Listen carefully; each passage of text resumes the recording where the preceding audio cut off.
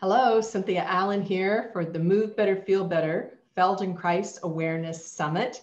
Here we are back again, and this is a super special interview that we have for you today. And I'm just extremely excited to take you there. So I want to introduce you to Moshe Segal. Moshe Segal was Dr. Feldenkrais' first assistant and collaborator.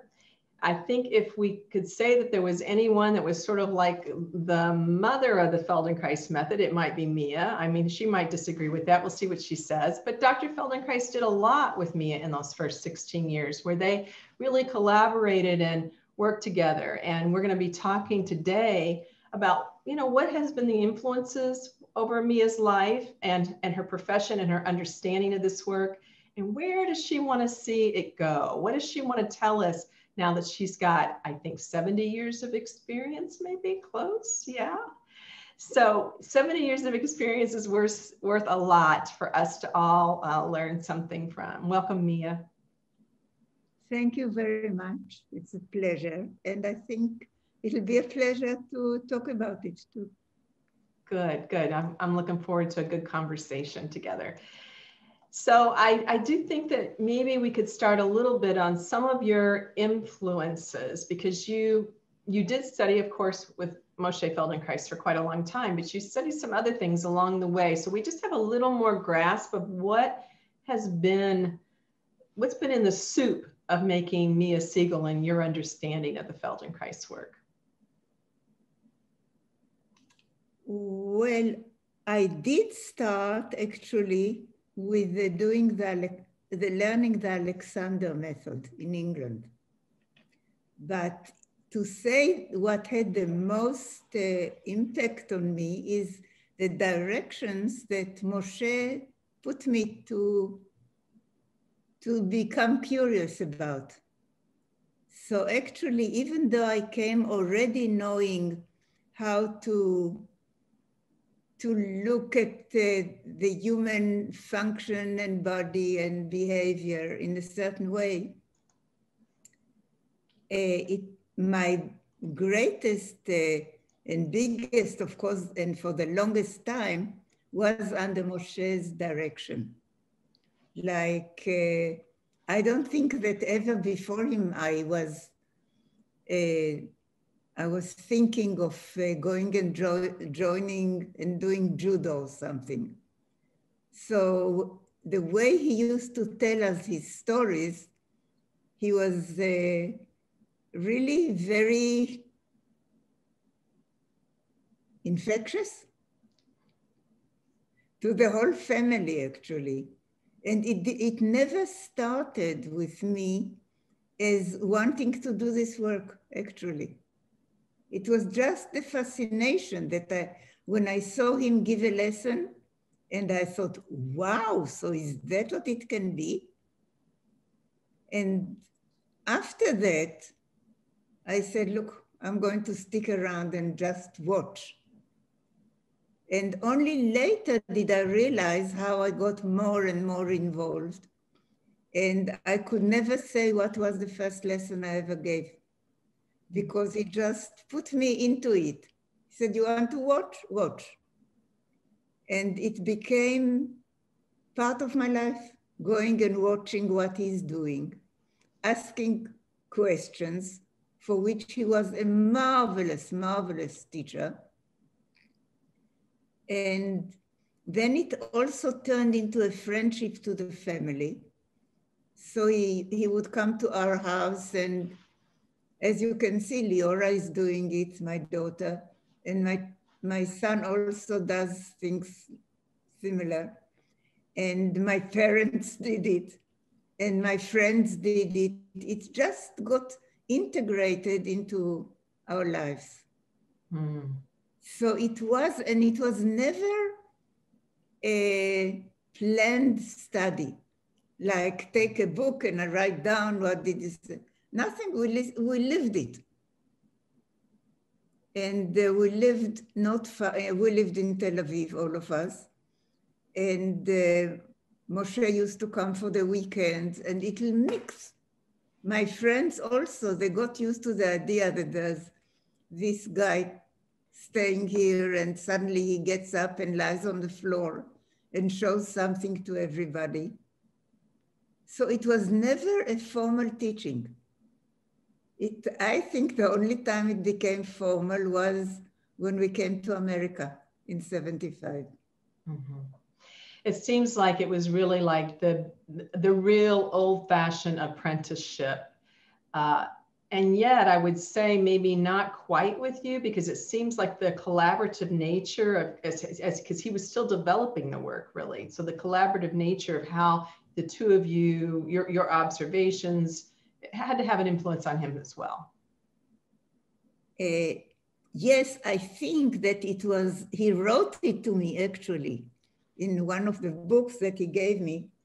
He wrote, and he said that the fact that I was there to watch what he's doing was a catalyst in his giving the lessons. And the fact, look, he worked by himself.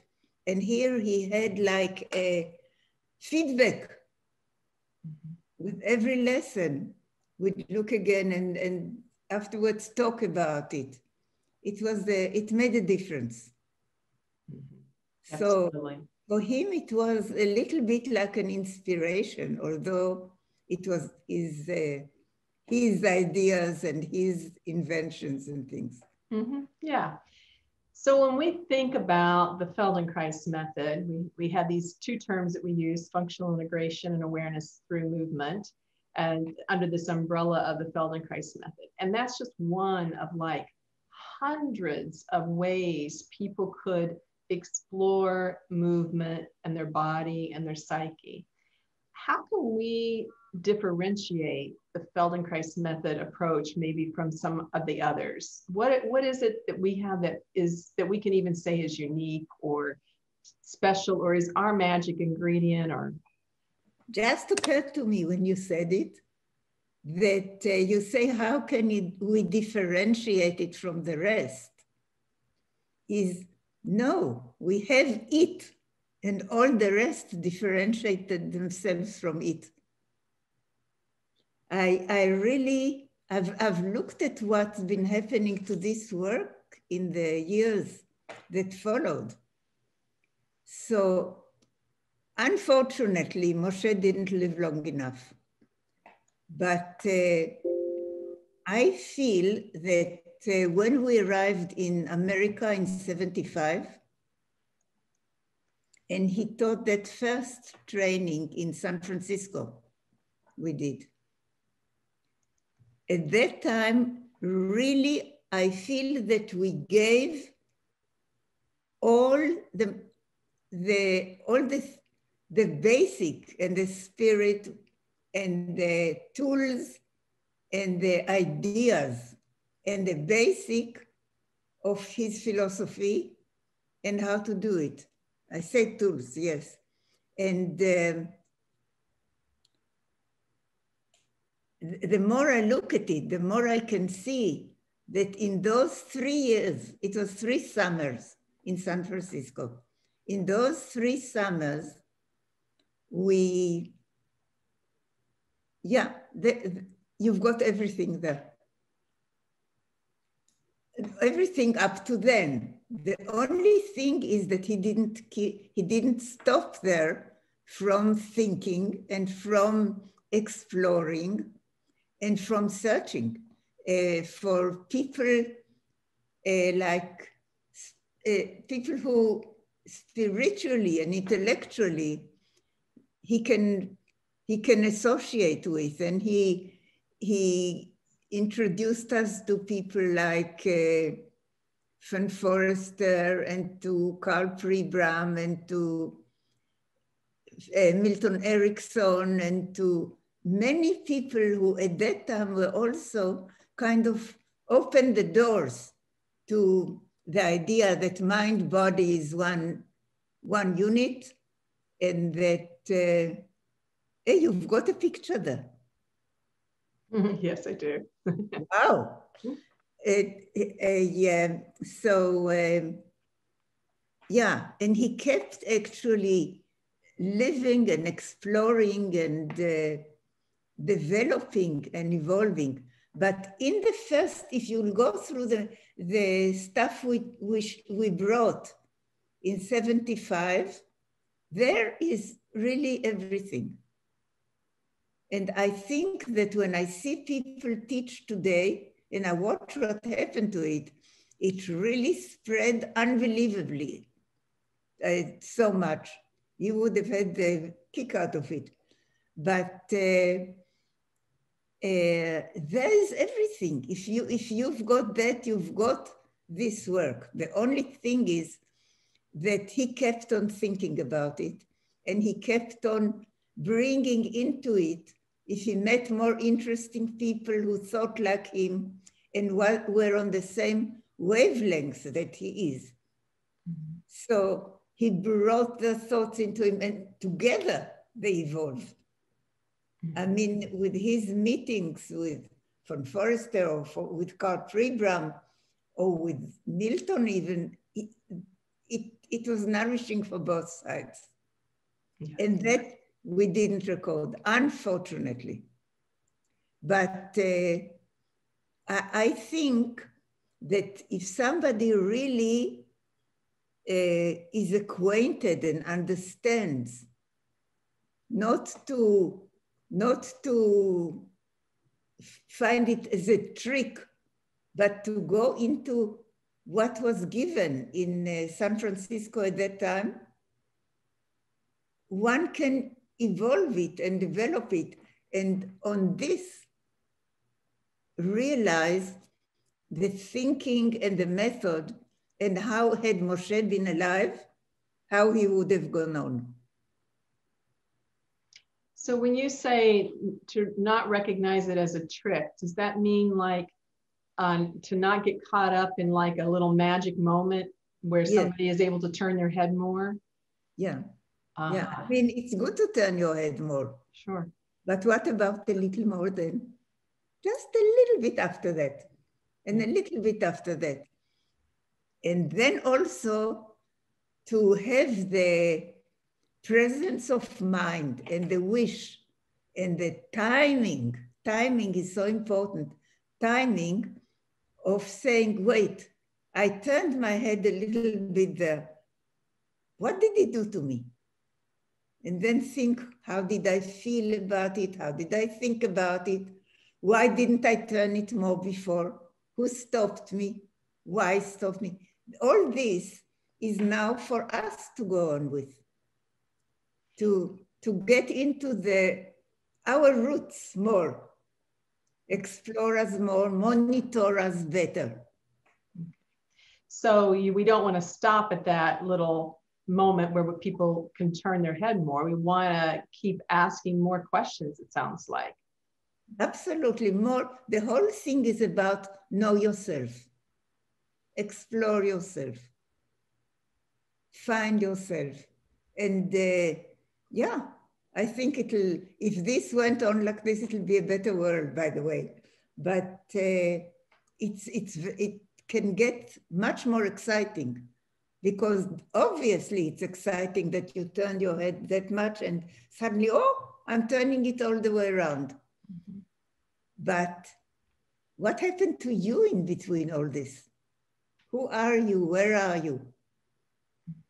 Why didn't you do it before? How come you didn't before? Did you think of it before? Things like that. And you can't do it all the time, but this is how it could grow forever. Yeah. Yeah, so you asked a couple of really, I think, different questions that we don't often hear in lessons, which is, who are you? Where are you? Why did you choose what you chose? But particularly this, who are you? So it gives me a hint that you're seeing how the work can allow a person to be, I don't know what, more clear about who they are. What does it allow for the person besides turning their neck? What can happen for them if we go further? It's wonderful, because you can, first of all, life is great because always you can find, I do something that I didn't do before. Or you can find, we all have imagination and our brain is working all the time. And suddenly you say, oh, when I turned like this the first time, that's how I fell in love with my husband. I don't know what happened. I'm just saying an example of what is it connected to? And why didn't I turn it again? And why did I turn it again? And it suddenly it's associated with something you did, and you get more complete yourself. It completes who you are, I think. And the whole idea was to complete who you are, because then you explore and you find that you've got qualities that will surprise you. There's no limit. There's no limit. But if you stop asking questions, there's a limit. Mm-hmm. To complete who you are. I love that. I love that. So when we are creating an environment for our students to learn in, what are some of the underpinnings or, key things that you think we as teachers need to have in the environment for the student to be able to know more about who they are? What are some of the key components? First of all, curiosity. Be interested. It's fascinating. Because here, look, I'm talking to you. I don't know much about you, but I'm very interested to know more and more and more. And the same is if somebody comes to you with a shoulder. Already, the shoulder is interesting, but okay, we know all about it. We learned FI and ATM. But who is she? What does she feel? How did it happen to her? And also you learn empathy. There are so many things that you learn through this. One of the things that I wish if I was born today, I'd start teaching with children, for instance. So many things. First of all, I think I've never seen anybody teach responsibility unless it's integrated to other things. But look, you can take a child and say, pick up your arm. They pick up the arm and then you say, why did you stop there? And suddenly any child can do it. And they'll say, because you told me. No, I didn't tell you. So why didn't you? And you show them that I have authority. It's my choice. I can do. I'm in charge. And I can change my mind, and I have other choices. I could actually go here. And I wouldn't just throw it in a child, but integrate it into our FIs, our ATMs, our way of thinking. And it can be a child of 8 years old also, and I've seen it. You can take people really that they knew nothing about monitoring themselves and paying attention to who they are. And suddenly you show them that, look, you are interesting. And an old woman or man who really had no idea, they're never bored now. All they do is sit in the chair and they think, yeah, so if I can do this or that. And it changes even old people's life. So I think that is how I see this work going on. Because I'm not the only one. I mean, I had the luck of the good fortune of being close to Moshe and having long discussions like this and connecting it with the Far East and Buddhism and yoga and all sorts of things. But anybody can do it. And today look, when I started working with him, people used to say to me, how can you work with such a quack? And I had to explain to them that he's not a quack, really. He's a doctor. Actually, he finished science in the Sorbonne in France. But today, the door is open. Already, you can do so many things. And that's why I think I don't know if there's such a thing as reincarnation or something. If he came back, it'll be great fun. Well, the door is wide open. You're absolutely right, Mia. We see that with this summit, that the door is wide open. People do want to move better and feel better. And I think that when we say feel better, they do want to know who they are. And they want to be curious about their lives, and they want to know that other people are curious about their lives. And what a difference. Yeah. Yeah, what a difference in relationship if we assume that we're interested in each other and not what we can do. You know, there's such a difference in I'm interested in you only if I know what you can do, as opposed to being interested in you as a being. Yeah. Yeah. So there's some things that we do in, well, actually, I want to say something about FI and ATM for people who are listening. So FI is the abbreviation for functional integration. And ATM is the abbreviation for awareness through movement. So functional integration is usually our one-to-one work where the practitioner puts hands on the person. And then awareness through movement, ATM, is usually the group-led classes. So just to give people, anybody that didn't know that, a little clue about that. So I want to just say in here something is that for me, it's a big revelation how much you can do in verbal instructions. Now that we have no choice and we use Zoom, we opened another dimension also. It's really true.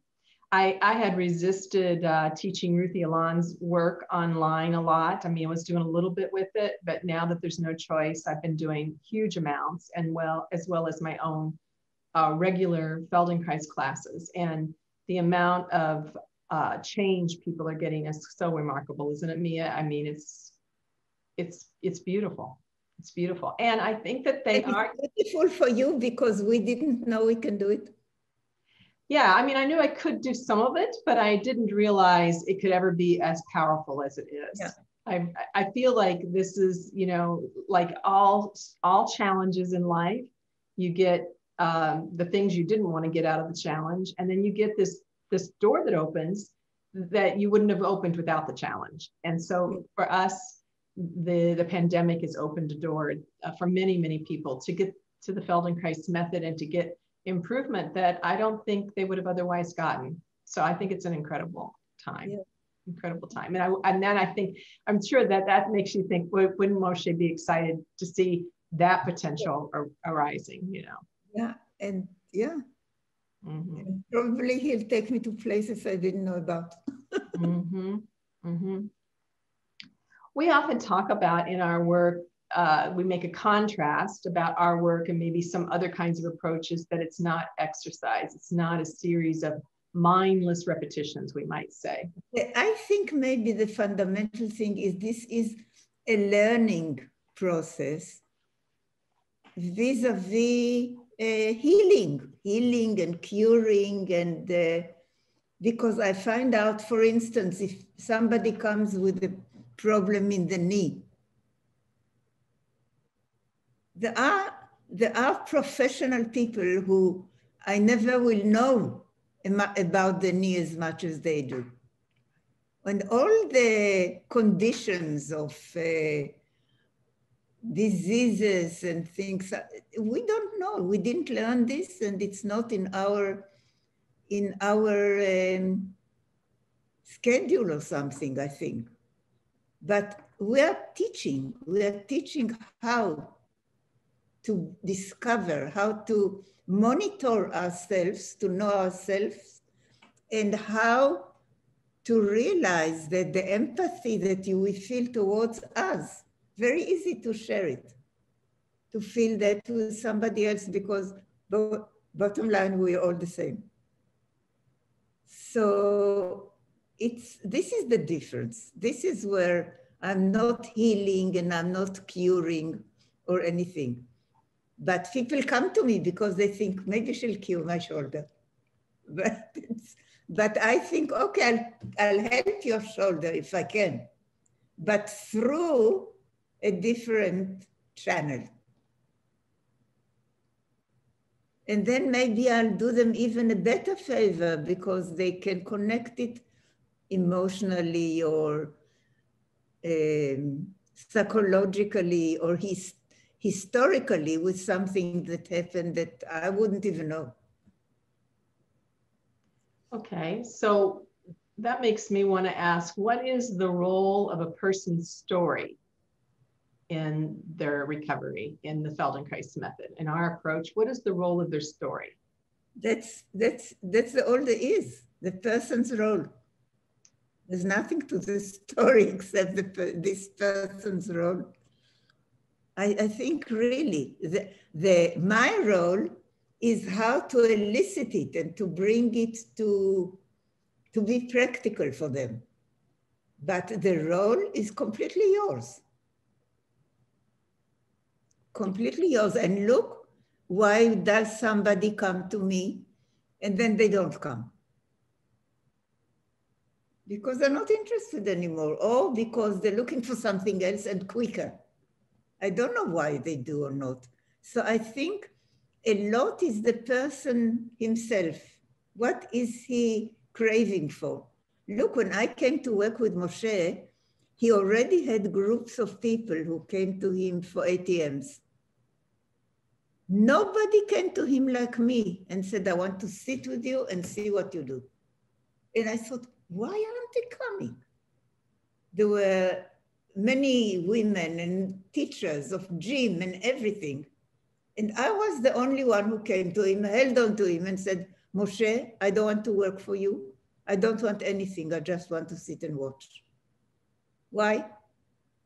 Because they didn't have that role of to go and yeah, I can't say I wanted to be like him. I simply wanted it. That's it.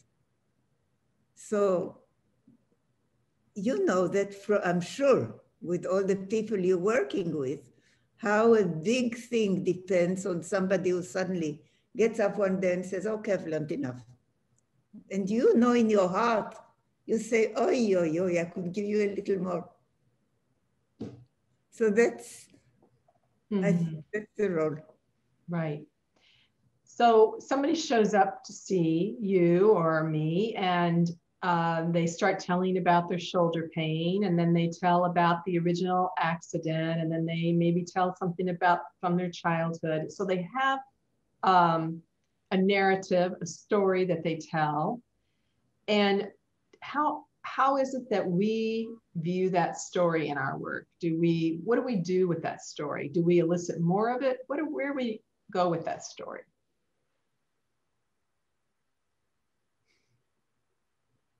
We as the teachers, I think just it's terribly important to dig in a hole into the place, which is self-monitoring. To dig into the place, which is what? Self-monitoring. Self-monitoring. Yes. Self-monitoring. To show them that actually inside them, there's such a wealth of exciting stories. Now, okay, your shoulder is, I can talk about your shoulder, and we can talk about somebody else's shoulder. We can talk about this skeleton who's in this room shoulder. And just to go deeper, that's what I say. That's why I say it's work forever. Because I could have come really because, I don't know, I'm a basketball player and I want to throw further. And how can you, I would like to make you more excited about the way you play basketball or something. I think that's where we can make them more excited about their resources. Even if somebody has a painful shoulder, let's make it even more interesting.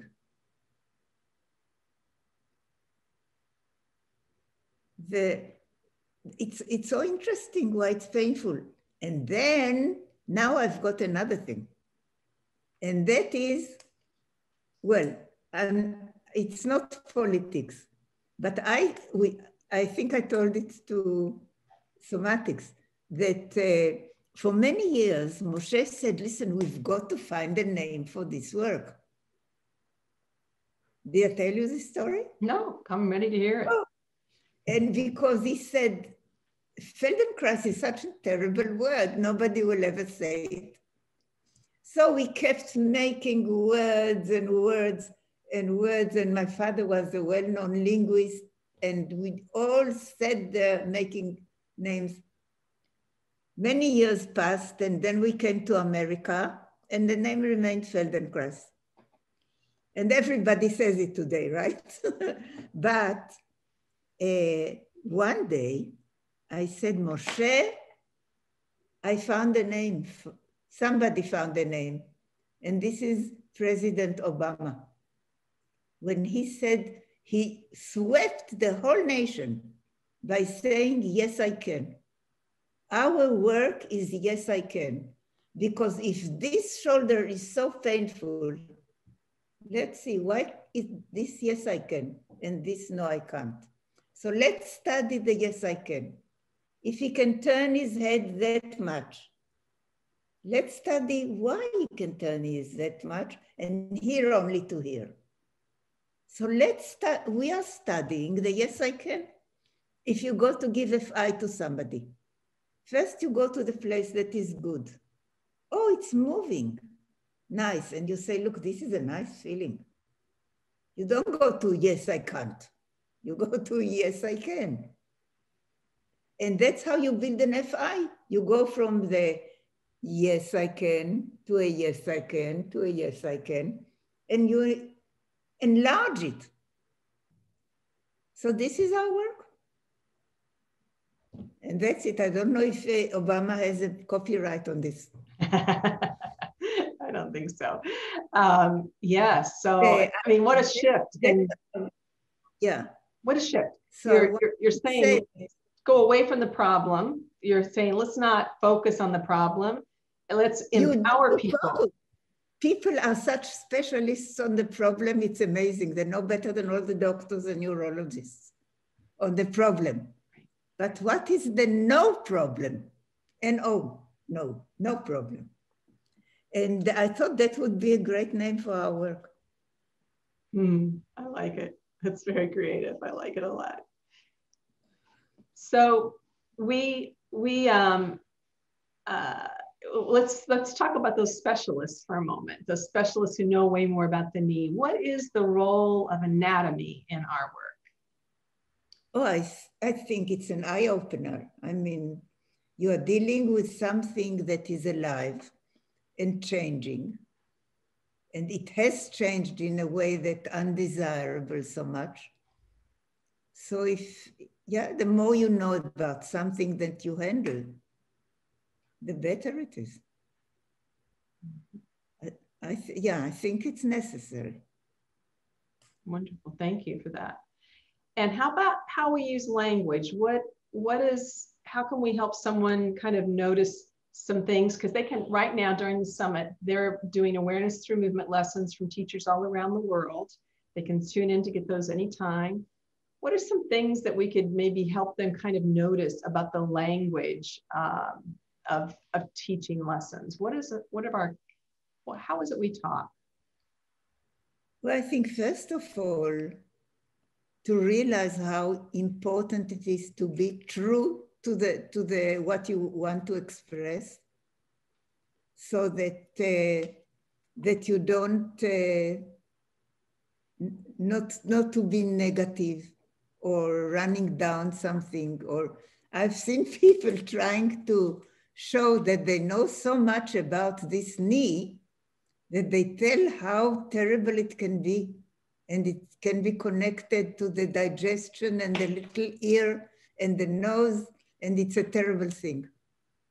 I think that we really should refrain from, we should stop ourselves from saying unpleasant things.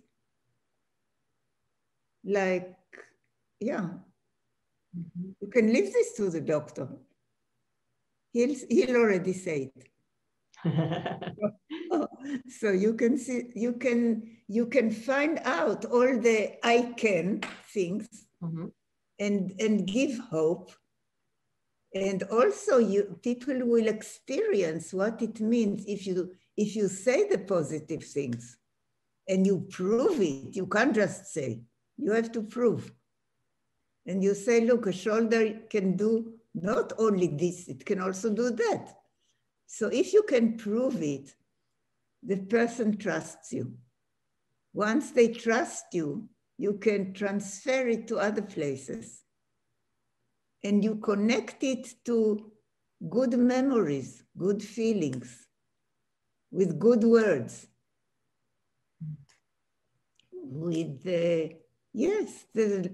If you look at everybody, then there's so many nice things to say about them. Also not nice things to say about them, but look at the nice. Look at the nice. And give it, and it really, I think it helps. I'm sure it helps. I'm sure it helps. So when we teach an awareness through movement lesson, we start guiding people through a series of movements. Yeah. And Feldenkrais used to say, it's not the movements. What did he mean when he says it's not the movements? Because you can do the same movement and cause damage. And you can do the same, it's not just a movement, it's a process. And you can do the same combination of moving, and suddenly it's open up. So this is the work, actually, the process. Mm-hmm.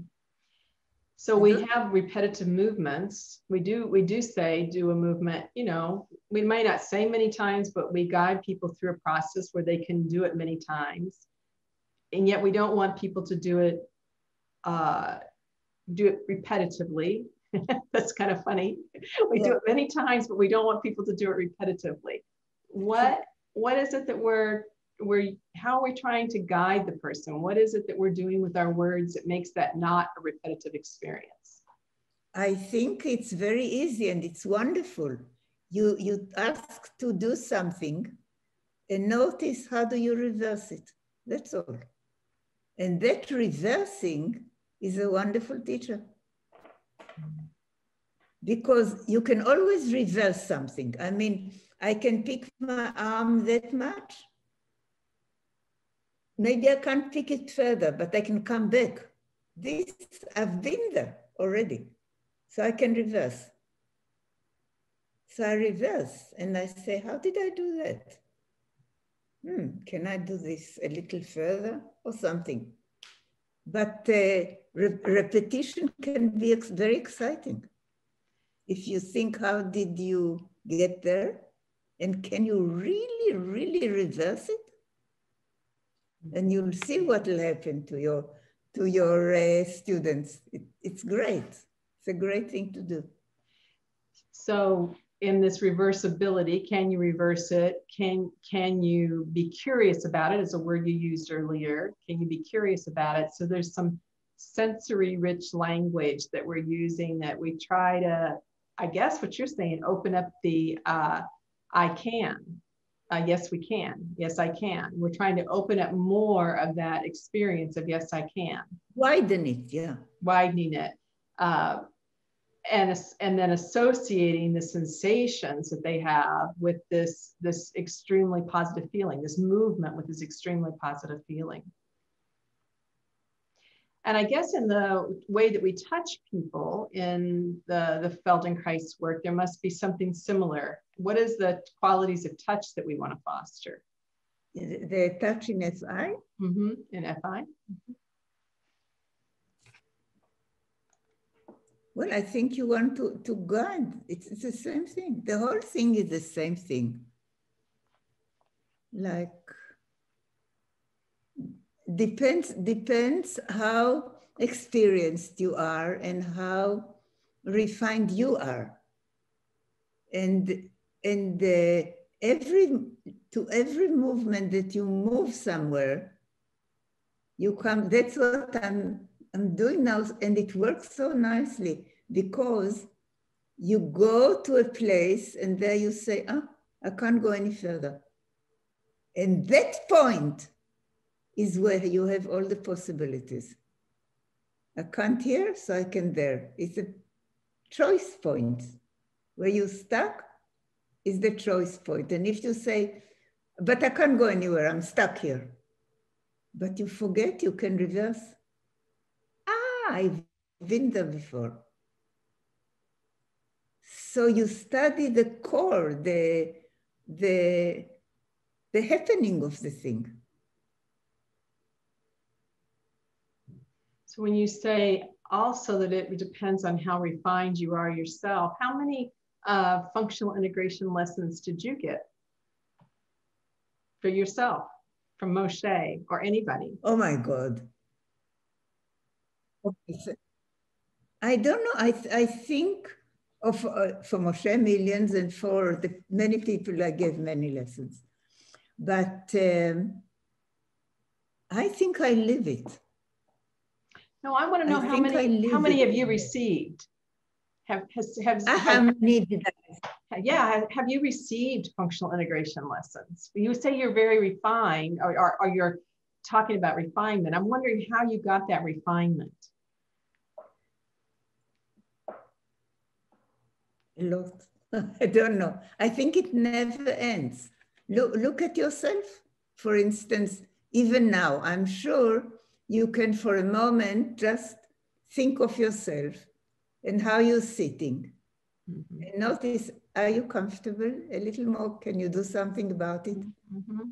There you are, there's your lesson. What you just did. Yeah. It becomes part of life, I think. So you found this clarity for yourself by living this sort of questioning process for yourself. Probably. Maybe. Yeah. And also, I like to look at people and see things. It's interesting to you. It's wonderful. It's wonderful. Yeah. It's wonderful. I think that's different than saying it's interesting. It's wonderful. Yeah. There's a kind of delight when you say it's wonderful. That I think for some of us, it's interesting. I don't know if it's delight. So there's a different quality in the tone of your voice there. It's wonderful. Maybe. I think it is. It is. Absolutely. Yeah. If I didn't like it, I couldn't do it for so long. Yeah. There's one of the articles, I'm not sure which one, because I kind of read a lot of articles, interviews that you've done over the years. Somebody said that you, and this was a long time ago, so you may not remember ever saying it, but maybe you will, that you said that the place which hurts is the most innocent. The place which hurts is the most innocent. Sometimes. Very interesting. Yeah, but that's true actually. Because if you look at the body, you can look at it as many things. You can look at it even as an orchestra or a group of people or a community. All the little parts are making a body. And then your shoulder hurts. And then you think, this poor shoulder, the hip doesn't know there's a shoulder, so it doesn't move when you want to lift the shoulder. Try with the hip. The knee doesn't help it, the foot doesn't help, the neck doesn't help it. So that's why the shoulder is the most innocent. So it's like it's been unsupported. Yeah. Well, it's a victim. It's a victim. If you say it's a victim altogether, it's a good word. I think that's a really important point, because a lot of times we kind of develop an enemy relationship with that which hurts in us. So we see it, we hear people describe, I've heard myself say it about myself, it's my bad shoulder, it's my bad knee, or it's, in a way, it's a kind of blaming. Yeah, it's true. Mm-hmm.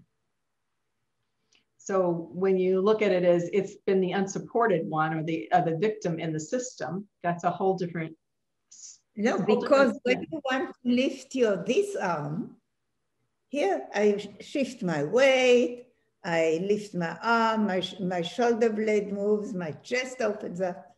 And when I want to pick this up, I don't do all these things. And then I try with the shoulder. And all this, what's the matter with you? Why don't you help? Like this helps you, you don't help this. Something like that. Well, where do you hope the Feldenkrais method or Moshe's teachings go over the next years? What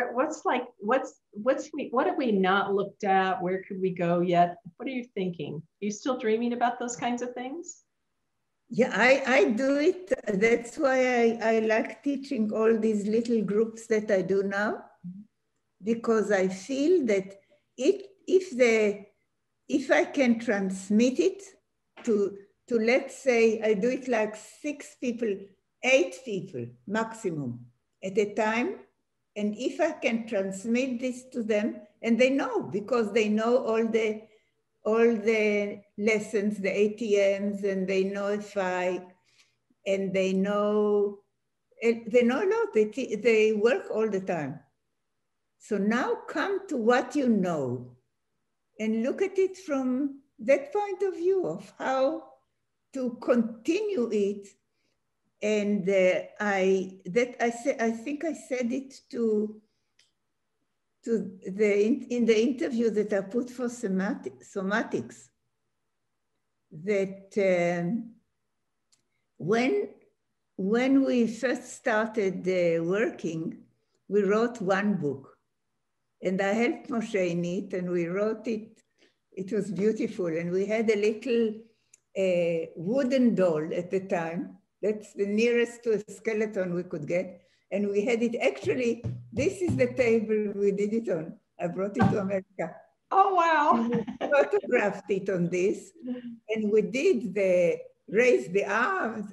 It was very nice. So when we finished the book, we gave it the name in Hebrew, calling, if I translate it exactly the words, refinement of ability. For instance, if you can move the arm or turn the head that much, if you refine it, you can turn it even more, yeah? So that's where the refinement comes from. So they translated it into English and they published it in America, and they called it awareness through movement. But I think that the future of this thing is refining your ability. If you're a basketball player, you can refine the way you throw. It like puts it on the borderline of art. You refine art. You can make a beautiful drawing of a flower, but not like Van Gogh. So the refinement is what we're after now, because we all know ATM and FI. Take the same ATM and FI, and there's also many kilometers to run. Mm-hmm. It is an interesting shift in refinement of movement, awareness through movement. We've become, I think we've become quite enamored with the word awareness, and I don't think there's a reason not to be enamored with the word because awareness. At that time, that really people weren't aware. Yeah. Yeah, but the ongoing process, the refinement, makes the clarity of the ongoing process. Yeah, because it's endless. It is endless. In a way. It is, in a way. I mean, you can all decide how you want to spend your days and times and what you want to be working on to improve. But yeah, it is endless in a way. Do you see anything that is habitual in the Feldenkrais community that is kind of a challenge or a problem in our ability of taking Moshe's legacy forward? Is there anything that like strikes you as something we really you know, we need to be a little more aware of and take on? I don't know, you know, I'm not very much in touch with the Feldenkrais. Few organizations that came out. There was, it has a history that I wouldn't like to repeat. And I really don't know. There are many people and they do it in different ways. So I couldn't give you a good opinion. Yeah, I wasn't thinking much about the actual different organizations, but just anything that you think that we've gotten into kind of as practitioners, maybe a habit that you see over and over again. You see so many of us over the years. You probably watched a lot of our evolution individually, but also you probably see differences in students through the decades. I think it, but honestly, I really think it's not important to do many movements and exercises, because you can actually learn a lot even from one movement. That's definitely true. I believe. So maybe sometimes we might put too much emphasis on doing lots of different lessons when I think it's not necessary. Right. I could see that from the short series that I did with you, that you're really interested in us dialing in, really coming into that moment of reversibility and why we didn't go further, and then just going for the next lesson and the next lesson and the next lesson. Perhaps we skip over that. But also I took into account with the groups that I teach now that they've done all the ATMs. I mean, most of the ATMs. Right. These are people who already teach.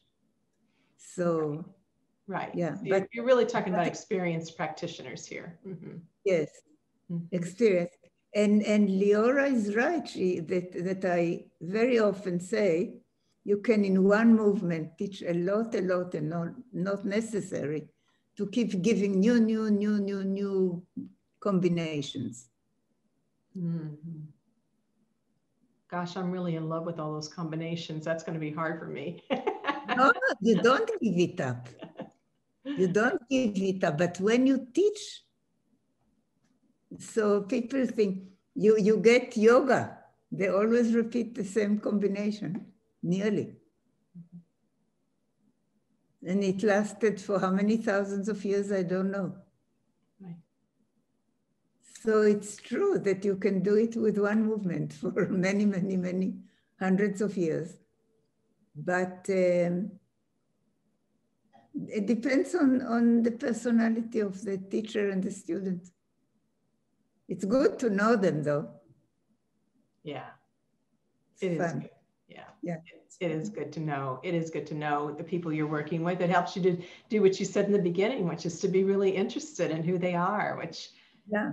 I mean, I think it's a reflection back on ourselves that we're as well. It forms an interesting back and forth about exploring each other in life and what all this means together, because it doesn't mean for you clearly, and it doesn't mean for me that this is about just the physical piece. It's sort of like, for me, the physical piece is sort of like the